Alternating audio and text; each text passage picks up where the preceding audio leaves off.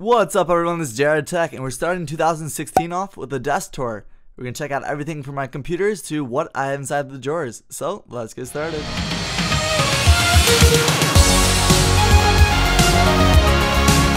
Everything that's talked about and featured in this video either has a full in-depth review on my channel, or there's also going to be an Amazon link down below if you're interested in picking this up for yourself. Now this is just my early setup for 2016. I do have some pretty big plans and I do plan on switching up the monitors and getting rid of the iMac, but I just want to give you guys a work in progress. So here it is before I do any major changes.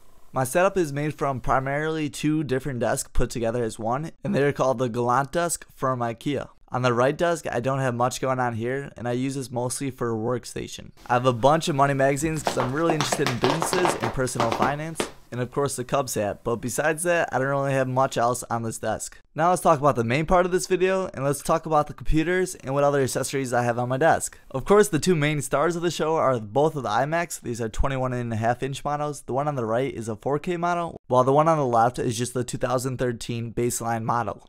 Just to the right of the 4K iMac, we have a Just Mobile headphone stand. I really like this headphone stand because it looks pretty sleek, but it's also pretty useful because you can tuck around the cord for the headphones to the base of the stand. And I have my Solar Republic. I am thinking about upgrading these to a different headphones, so stay tuned for which ones I get. Behind that, I have some pencils and pens, and I have my Android guy guarding the pencils. Sitting underneath both the iMacs, I have a Scarlett 2i2, and this is used for the voice recordings that you're hearing right now. On top of that, I have an SD card reader, and that makes it a lot easier transferring data to my computers. Then I just have a few more Android guys laying around. Underneath the iMac, I have this USB hub right here, and it has the same finish as the iMac, so that's pretty cool even though I do have a carbon fiber slick wrap on it. I also have this phone stand right here, and it's connected to the cord so it does sync and charge my iPhone. Sometimes it can be annoying trying to charge your phone because it takes a little bit to actually plug it in. My weapons of choice for the mouse and keyboard are the Logitech MX mouse and then the Logitech K750 keyboard. After upgrading, I don't think I'm ever going to go back to another Apple keyboard and mouse. Best part about this keyboard is no more annoying batteries since it's solar. Just left of the iMac, I have my mic, and this is where you're currently listening to right now. This is a Rode NT1A, and it's on this adjustable arm that I absolutely love because when I'm not using the mic for voice recordings, I can tuck it neatly behind my iMac. I also have this LED lights right here, and you can adjust it to the different colors. So if you want to read or anything like that, it could change the color of the lights.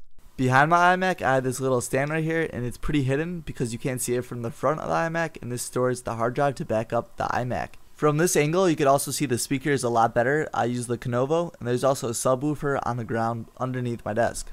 Located under both desks, I have an LED strip, and you can change the color of them using this remote. You could also change the brightness, and I have to say at night, these LED strips look absolutely amazing, especially with the iMacs located on top. The LED strips are pretty flimsy attaching them to a surface, but I only picked them up from Amazon for about 20 bucks, so it's definitely worth the price. Both the iMacs are sitting on top of this Alex drawers. There's two convenient drawers on either side. This is where I store my remotes, a thumb drive, a pen to test if money is real, and I also have a case right here where I store all my SD cards. On the flip side, I don't have much in this drawer, and sorry for my big old head getting in the way. I have some Apple stickers, a screen protector that broke when I was on my phone, and that's it. Now we're going to take a look at the other drawers located underneath my desk.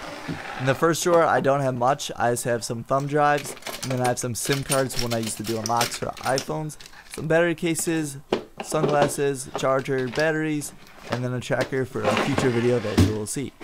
Second drawer, same thing, not really much in here. Let's move on to the third. It's just some of my tax stuff, so not really too exciting, so we're just gonna skip that. The drawer underneath that, I just store some cleaning supplies, cleaning the screens, cords, tape, nothing really too exciting down there. And the fifth and final drawer is just some miscellaneous paperwork that I just tossed in there, otherwise known as my mess drawer. The cable management of the desk is pretty good. You can tell right here, most cables are hidden besides the main ones, and this is mainly due in part of the racks that I installed under the desk for cable management.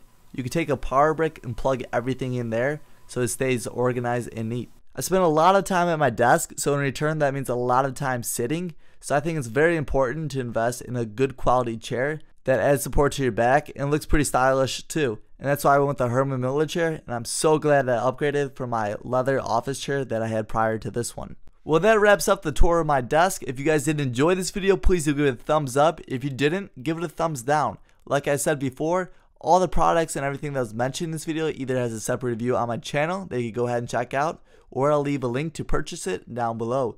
I'm also going to make some really big upgrades in the near future, so make sure you're subscribed if you haven't already. I'm going to replace the iMac. I also want to put up some artwork, so I want to hear from you guys. What do you recommend that I should put up on my wall so you can see them in future videos? I'm also looking forward to hearing what you guys liked about the room setup and what you didn't, so I know what to change in the near future.